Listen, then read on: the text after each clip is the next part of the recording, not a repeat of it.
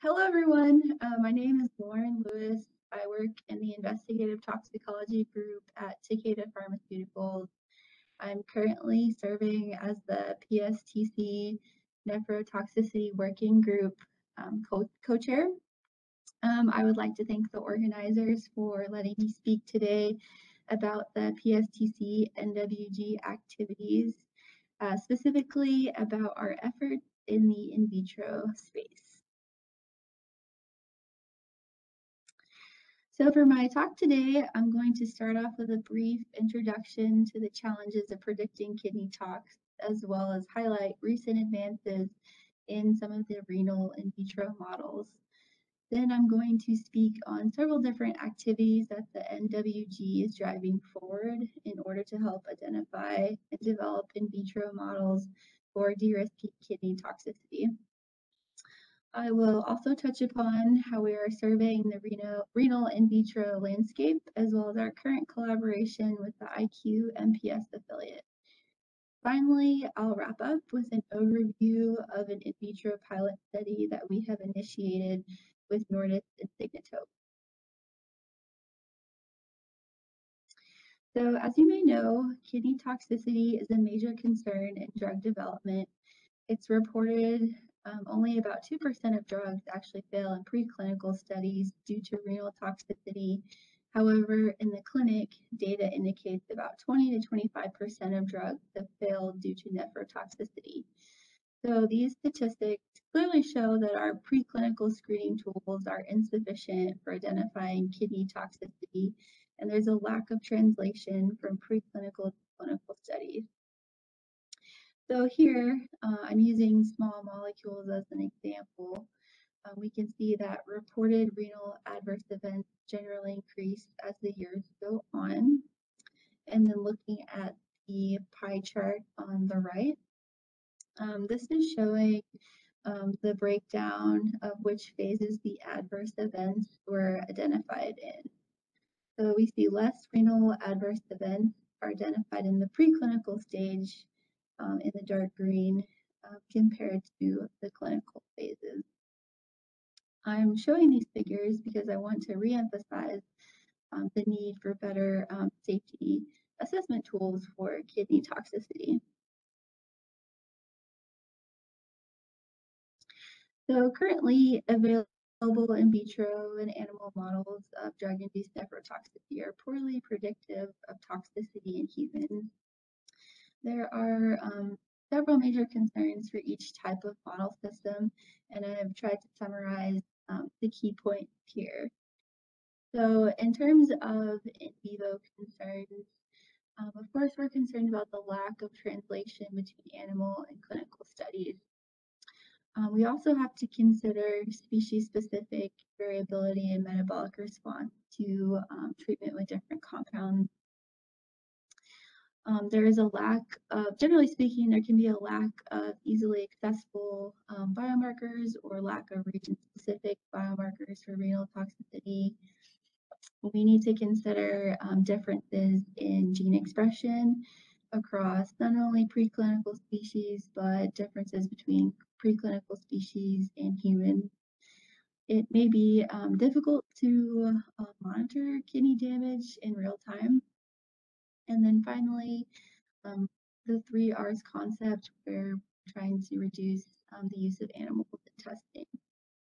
So when we shift over to the in vitro concerns, traditional models tend to poorly replicate morphology and function of the kidney. We also have to be concerned of the lack of physiological complexity.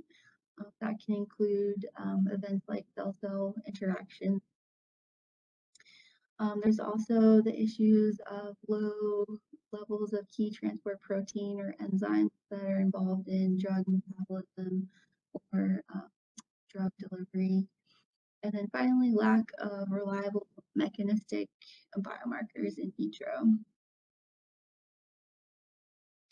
So although I've highlighted some major concerns with in vitro model systems, I would say within the last 5 or so years, there's been many critical advances in cell culture systems. And this has opened a wide range of potential new in vitro platforms that could help facilitate the development of safer drugs and improve clinical management of nephrotoxicants.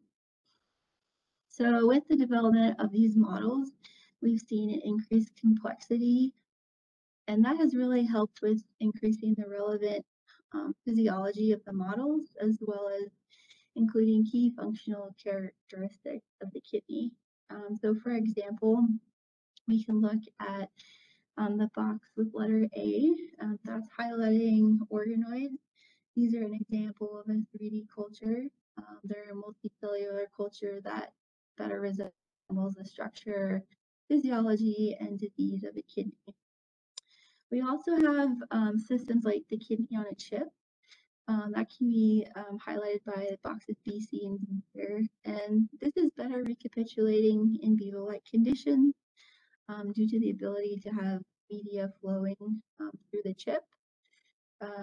Different in vitro models are now using cold culture setups. So there's multiple types of cells, which is really important since, as we know, there's 20 or so cell types of kidney.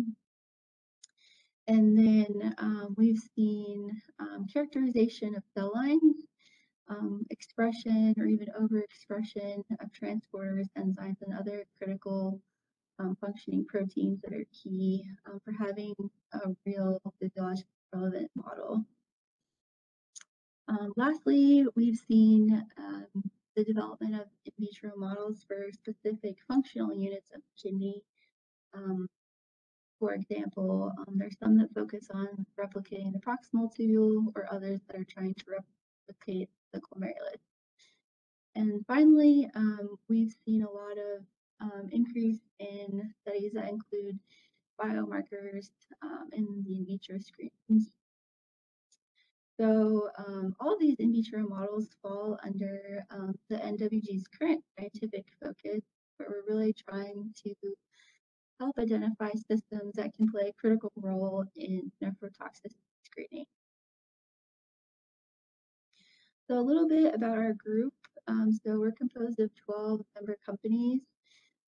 We've also been broken down into a few sub-teams listed here, and we have several collaborations. This slide right here is summarizing our current scientific focus. So this year, we're really emphasizing exploring in vitro models to identify drug-induced kidney injury. We're doing that by surveying the in vitro landscape of current and upcoming renal in vitro models.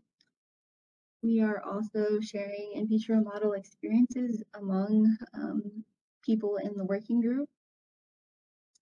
I'll talk today about our collaboration with the IQ-MPS affiliate. And then finally, we're creating research plans to evaluate biomarker response in vitro models.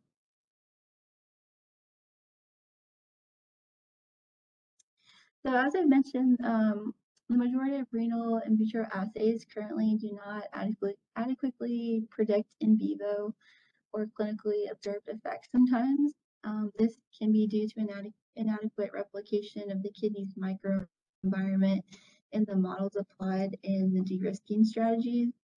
So if we look at the figure on the left, it does a nice job of highlighting the spectrum of cell culture from 2D all the way to the complex microfluidic devices. So we can have the 2D culture format and definitely can't be informative.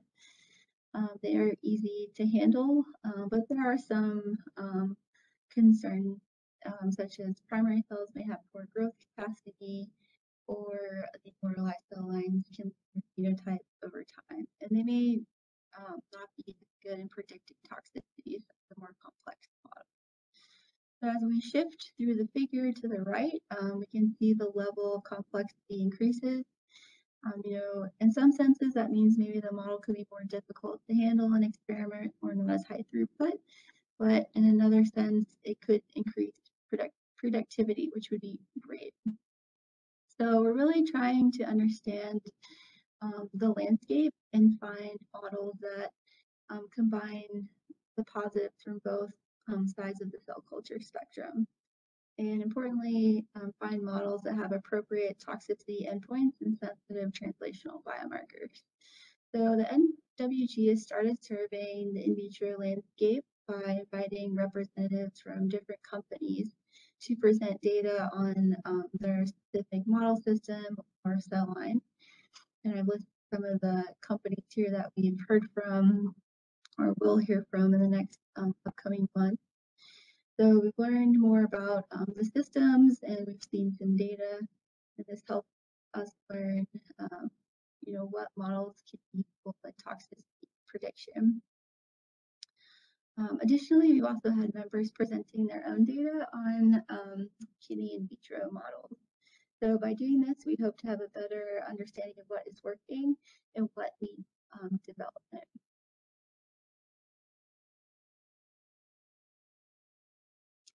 So I'll shift into our collaboration with IQ-MPS. So briefly, IQ-MPS is a group of pharmaceutical and biotech companies created as an affiliate of the IQ Consortium. Their goal is to provide a venue for appropriate cross-pharma collaboration and data sharing with the intent to implement MPS systems in the industry. And they do that by putting out requests for information and requests for proposal, which I'll talk about. So the goal of collaborating with IQ-MPS, so we wanted to combine both of our scientific resources to evaluate 2D and 3D in vitro models of kidney toxicity with the hope of identifying a tool to be implemented in drug development. So we would like to be able to share data on models that have already been collected, develop a plan for evaluating the systems in a uniform way, also obtain funding from collaborators, and then finally publishing results on these systems.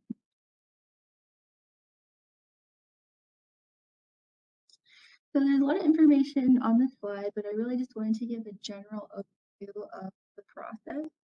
And so that starts out with an RFI, which is a request for information.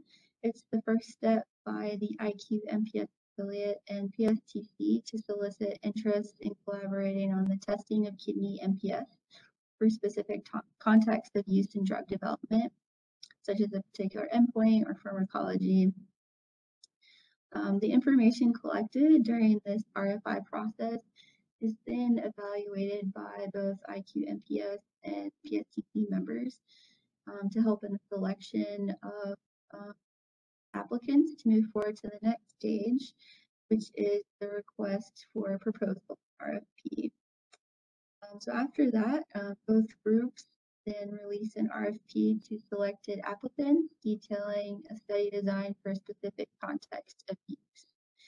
And the responses to the RFP will aid in determining the study initiation. So where are we at right now? So an RFI was put out for kidney microphysiological system testing for a specific context of use of drug development. It's now closed. The idea was to seek out novel kidney MPS platforms.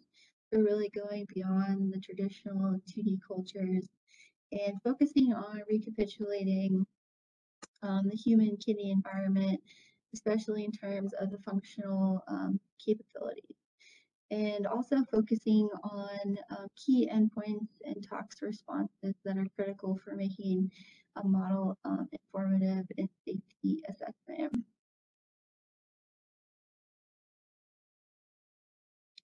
So lastly, I'll speak to our pilot study that we have initiated with Nordis and Signatope.